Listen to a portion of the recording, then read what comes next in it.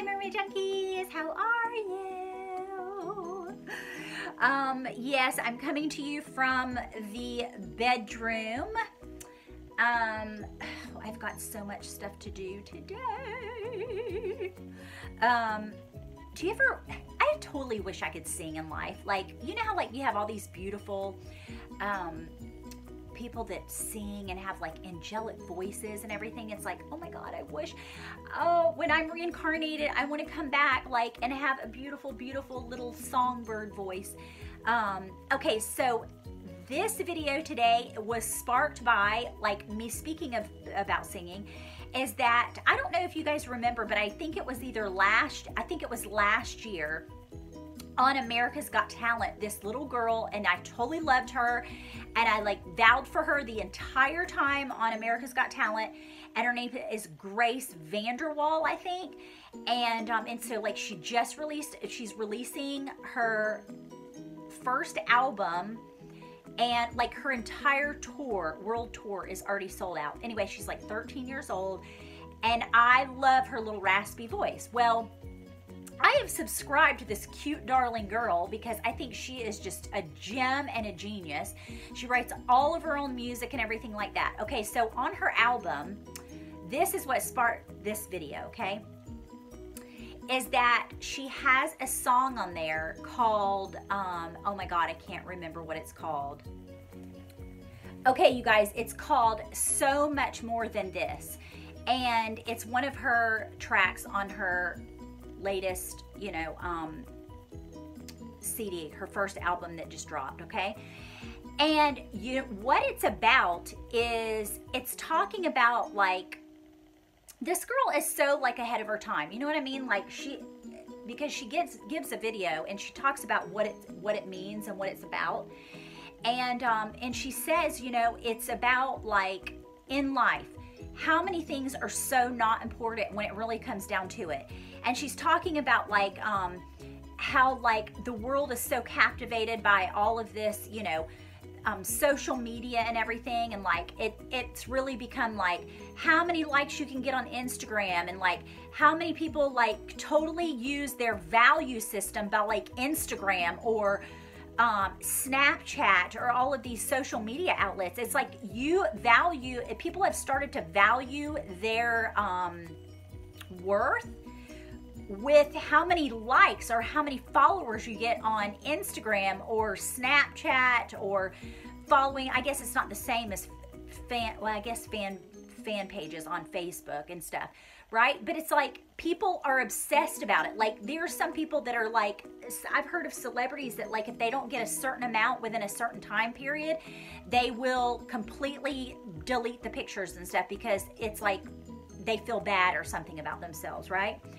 And I just think that here's my whole take on it. Okay, so for one thing is that, yeah, if you have to spend all of your time doing social media and you're not, like, that to me means like people are powerful creators. We're all wonderful, powerful creators. But when you start spending your time, most of your time on a social media outlet, like it completely it makes you feel really devalued, and it gives you this false sense of,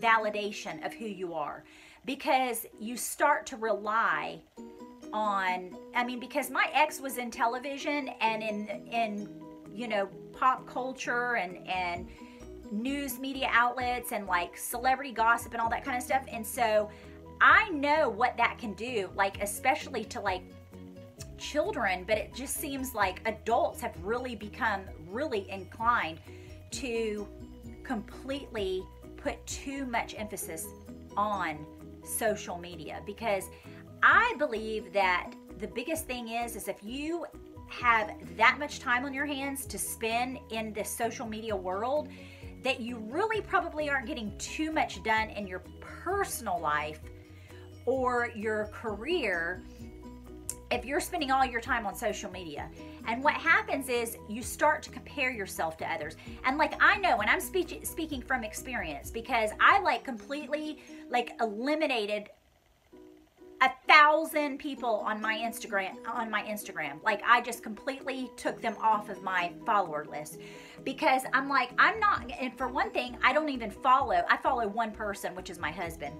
But I just think it's just too much. It becomes too much, and it's overwhelming to people.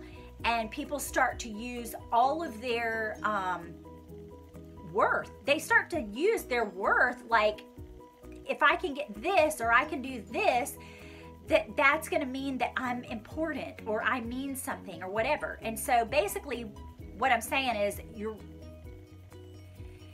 it's really probably, I think, if you spend too much time on social media, it can become a place that is really for the insecure. And if you're insecure, it will just solidify that and make it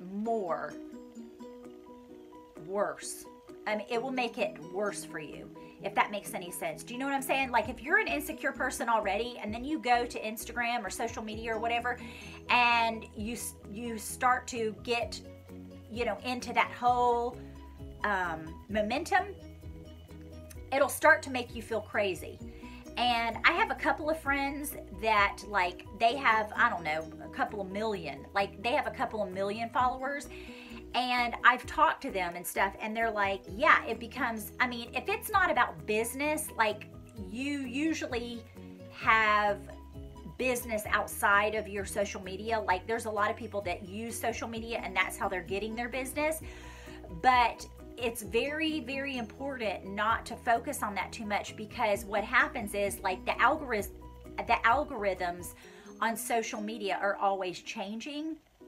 And so there's a lot of people that have completely relied on social media to get business and things like that.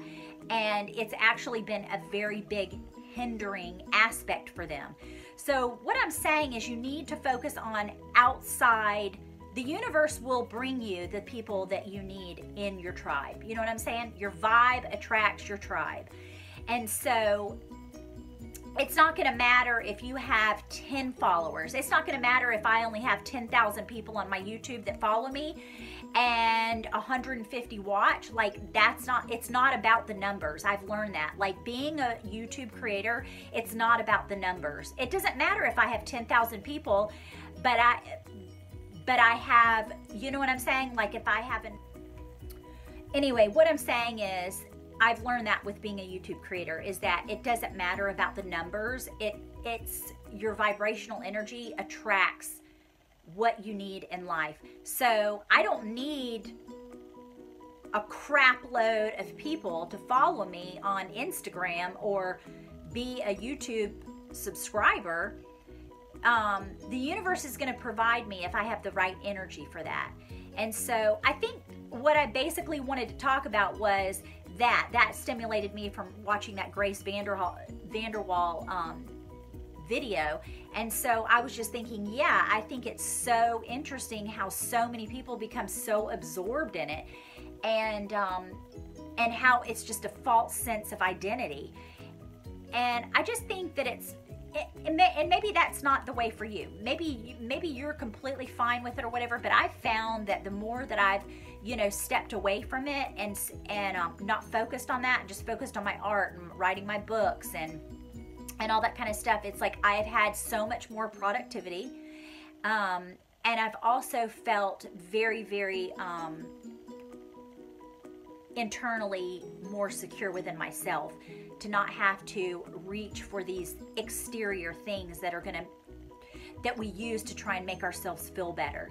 Like, I'm significant, I'm important. See, I've got, 30,000, followers on my Instagram. It's like, that doesn't, and furthermore, it's like, the algorithm changes so much. Like, to rely on that is crazy, because my one friend, she's got like 8 million followers, and she's like a friend of mine. Like, I have her cell number in my phone, which is really, really cool, like, that I know somebody like that. But I'm like, if you're only having 30,000 people that are liking or commenting for 20,000 comments, but you have 7 to 8 million people that follow you on Instagram, like, that's not really that much. I mean, it helps that she's a celebrity. I get that, you know, because people are going to follow people like that. But anyway, but my whole point was, is just don't get so involved in thinking that your life depends on social media, because I can guarantee you, when that whole shit hits the fan and you realize, like, most of these people, I mean, they dig you and everything like that, but they're not weighing their every whim and folly on your lives. Do you know what I'm saying? Like, life goes on.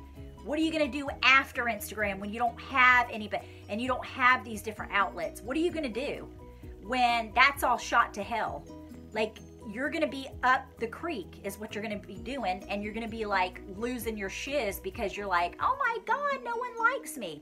When it was never really about that. That's an external version of trying to internally put something within you that you're not taking care of vibrationally on the inside first. Does that make sense?